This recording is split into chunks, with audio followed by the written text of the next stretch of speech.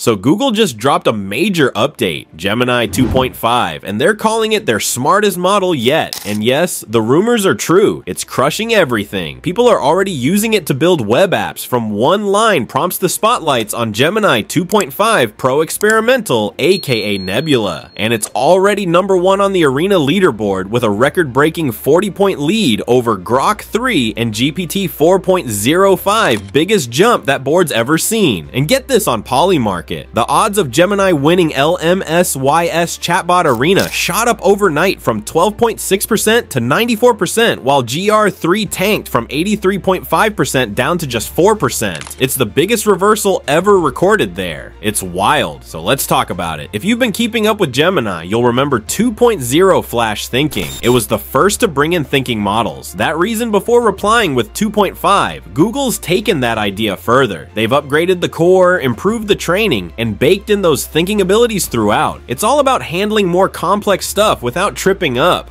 Oh, and if you see the name Nebula floating around, that's just the code name they tested it under. By the way, Google has mentioned they'll be weaving these thinking model of capabilities into all future Gemini models. So 2.5 is really just the next step in a long-term plan for smarter, more context-aware AI. Now, performance-wise, Gemini 2.5 Pro isn't just first. Overall, it's also topping categories like math, creative writing, multi-turn chats, and more compared to GPT 4.5, Claude 3.7, or O3 Mini. The gap is big on the Arena leaderboard.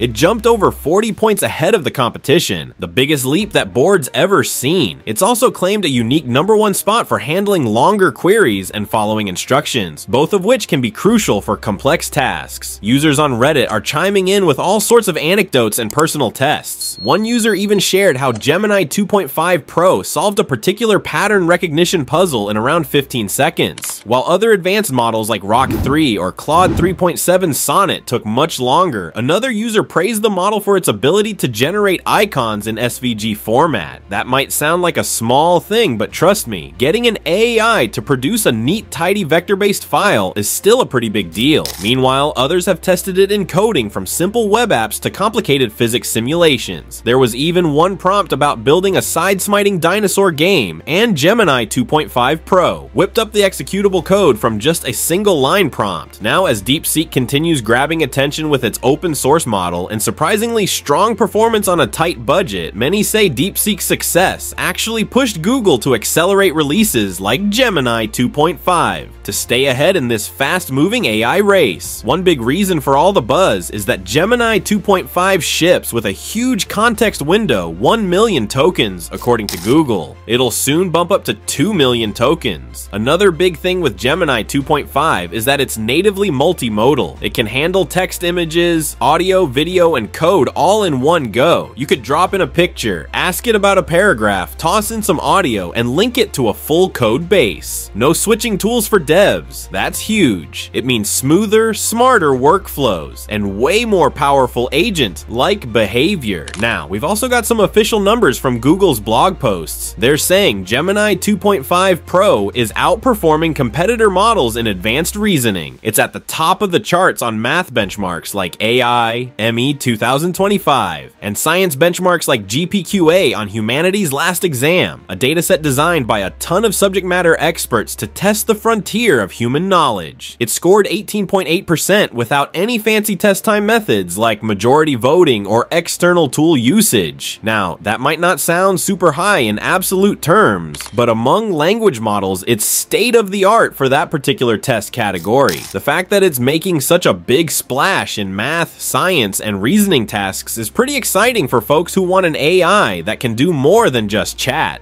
Interestingly, some people were expecting support for a canvas feature, especially for more visual tasks, but as of now, Gemini 2.5 Pro doesn't offer that yet.